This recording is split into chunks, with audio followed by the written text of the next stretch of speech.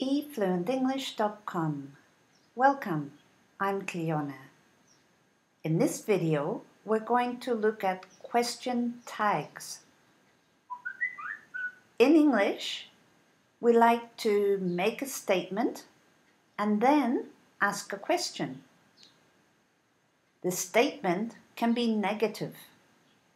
The question will be positive. Let's read what it says. Question tags are used when asking for agreement or confirmation. So the speaker wants to check that you agree or just to confirm that you were listening, you heard what they said. A negative statement plus a positive question tag, and the tag will be short, a short question. I'm going to read each one. You can practice your pronunciation. Focus on my intonation. Where do I go up and down when I speak? Also, the syllable stress. Is there a syllable that's stronger? Because stressed is stronger, so this will be up and long. Listen carefully and repeat. You aren't a teacher, are you? He isn't crazy, is he? Please notice that there's a comma after the statement. Remember, punctuation is important when you're writing in English, but also when you're speaking. You will hear the comma. You will hear the full stop. What does that mean? At the comma, there will be a short pause. You can count 1. At the full stop, there will be a longer pause. You can count 3. 1, 2, 3. This will help the listener to understand your message because it gives them a little time to think. Let's continue. He wasn't relaxed, was he? They weren't late, were they? Please notice that these 4 statements are all using the verb to be in the present tense and the past tense. So the tag question will be using the same verb.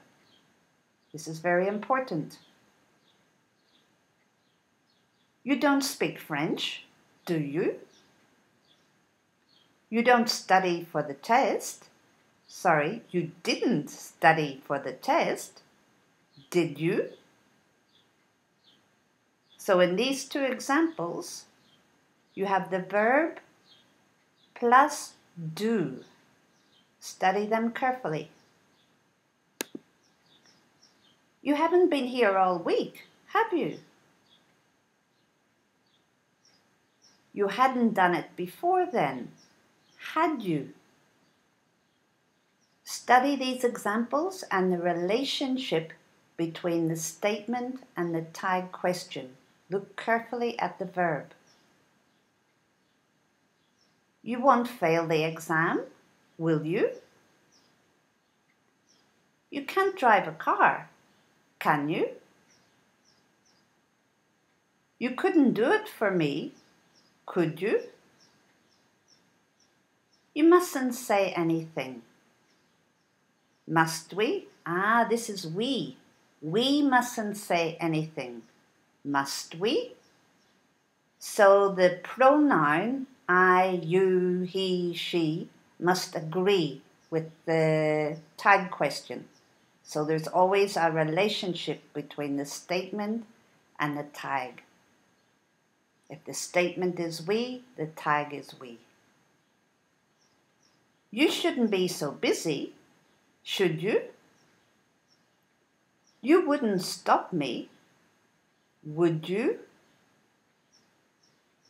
Statements using barely, hardly, neither, no, nobody, none, Nothing and seldom are treated as negative statements. Nobody went to the meeting, did they? Nothing is ready, is it?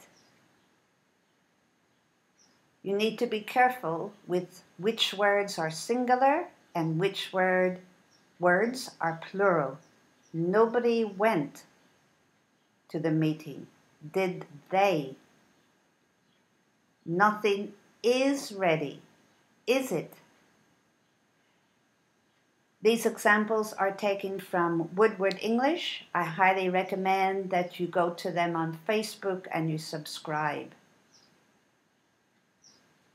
Thanks for listening. This is Cleona at efluentenglish.com.